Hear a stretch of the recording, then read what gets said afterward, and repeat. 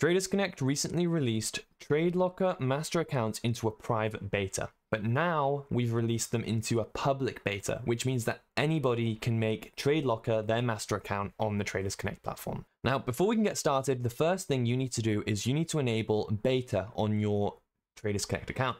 You can do that really easily by going to the top right, clicking on your username, going to account settings, and then settings.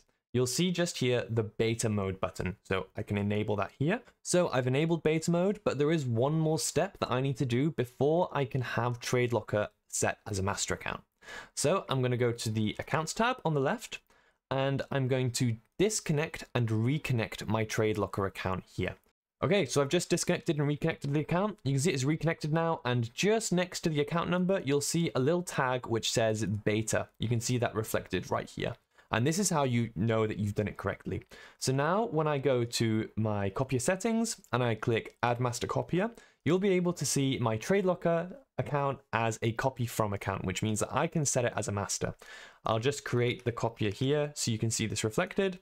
And there you go. You can see now I've got my Tradelocker account as a master. So obviously do note that a beta just means that there may be some small bugs. So just contact support if you spot anything strange, and our developers will fix it for you super quick.